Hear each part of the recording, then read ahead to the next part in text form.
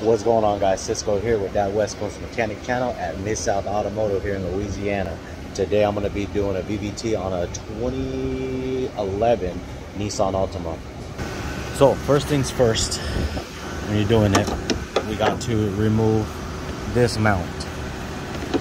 This mount is held in by this bolt that goes in the block, this bolt that slides down here. And if you see this, there's a cross member kind of thing that sits here. What I do is I take these two bolts out, which are 13 millimeter. Take those two out. I take a pry bar and I just lift up on it easily, and that will allow me to slide this bolt out. This mount will go in kind of a little crooked, and then you just kind of play with it and it'll fit back in there. So I already took that out. Next thing I gotta do is the VVT is actually right here and it's held in by a 10 millimeter bolt. What I'm going to use is going to be a 1/4 inch ratchet, 1/4 inch extension, and my Duralast 10 millimeter. Let's get this thing to focus.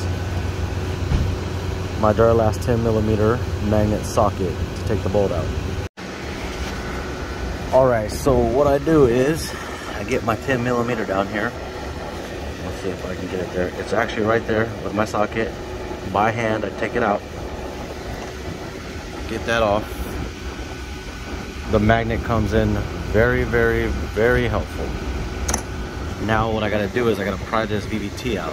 Let's see if I can do this with the camera on. I'll just use a pry bar, see if I can get it in that little space and give it a little twist and work it out.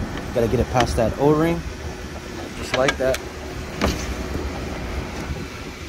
Reach my hand down here, and now I just pull that thing right out, just like that.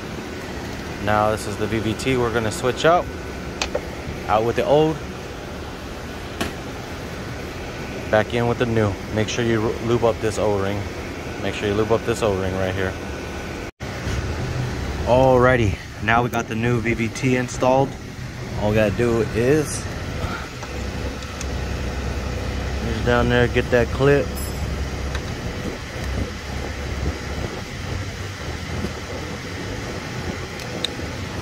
plug it in, and she's good to go. We're gonna put it all back together, start it up, clear the codes, and see what happens.